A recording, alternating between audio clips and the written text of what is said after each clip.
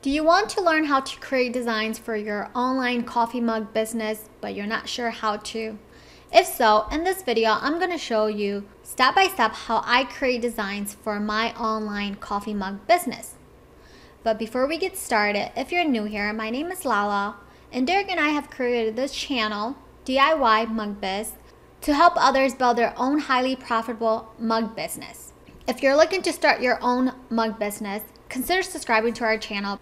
And be sure to stick around to the end of the video where I'll show you how you can get our free ultimate DIY mug biz starter kit. Now let's get to the step-by-step on how to create designs for your online coffee mug business. Okay, open up your internet browser. The software that I'll be using is called Canva.com.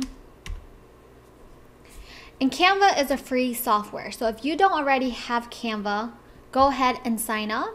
But since I already have an account, I'm just gonna go ahead and log in. Okay, so once you're logged in, this will be how the homepage will look. Go ahead and go up to the upper right hand corner up here. It says create a design. Click create design, and we're gonna do a custom size. And the custom size we want is 500 by 500 pixel. Go ahead and click create new designs, and then it'll open up to this page with this canvas. So once we're here, we have a blank canvas to start off with. Now we need a design. So we're gonna go over here to the left where all the tabs are, and we're gonna go down to photos. So with Canva, the good thing about them is that they have many images that you can use for free. So we're gonna use something that's trending. So I believe unicorn is very trending right now. So now Canvas pre-populate all of this image on the left here that we can use.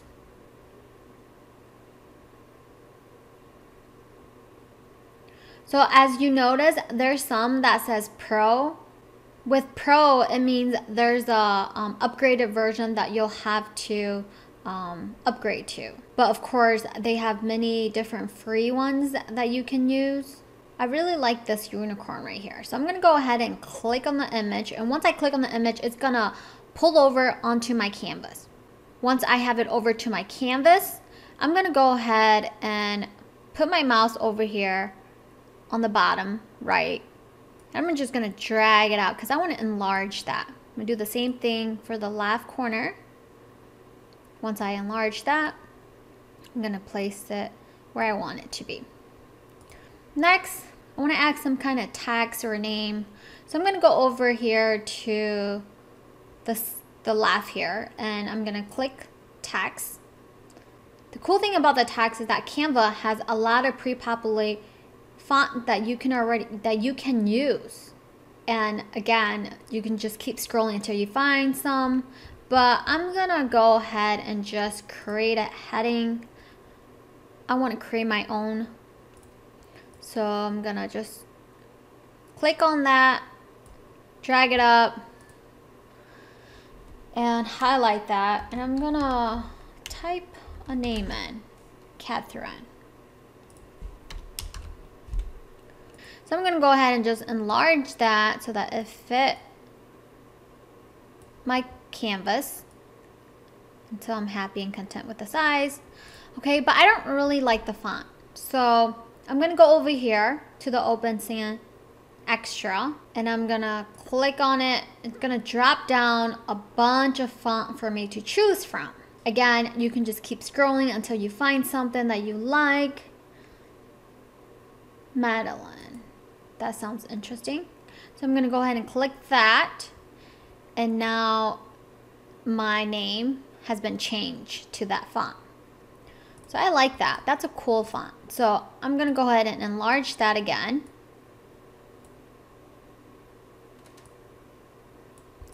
Once I enlarge that, I'm gonna center it. And the cool thing about Canva is that once you drag your image, like, it helps center it for you. So the line in the middle right there, the pink line, that is the center of the canvas. So that's where I want it to be. So after I have it where I want it to be, I'm gonna go ahead and just highlight the whole thing. Once I highlight that, I want to group my image. And the reason why I want to group my image is because I don't want it to be two separate images. I want it to be one full image.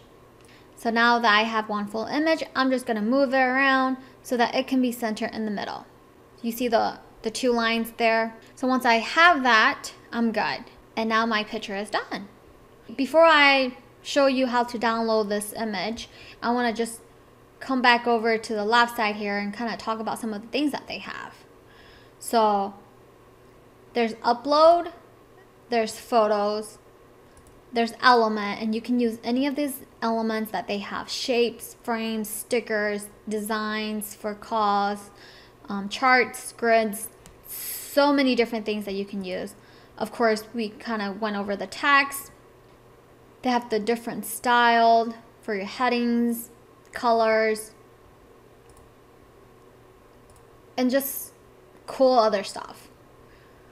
All right, so let's get back to this image. So once I'm good with that, I'm gonna go ahead and click download, and I'm gonna click the transparent background right here. And the reason why I want it to be transparent background is because I want the image. I don't want the background, the white background that the image is on. I want the image itself.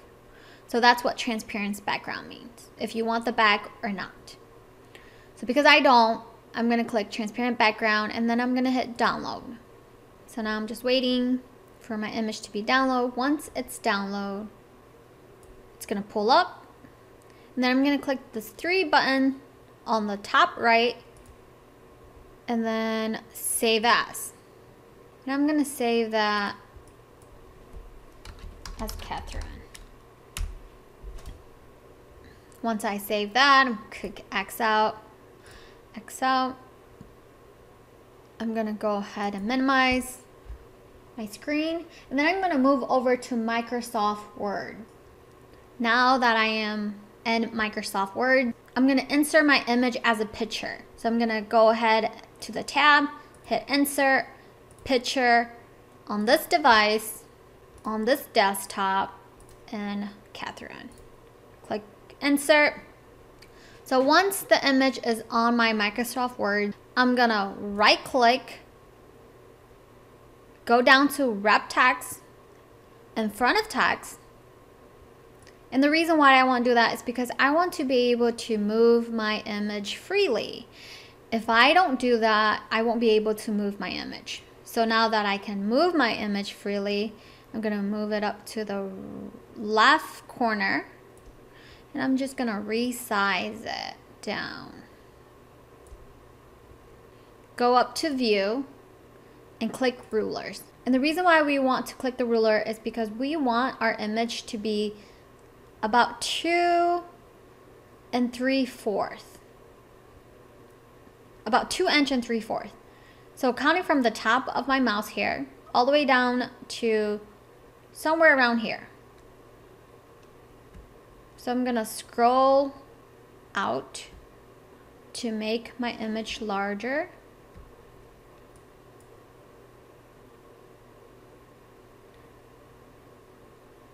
And then I'm just gonna bring it in a little bit, my image, so that it can be right where I want it to be.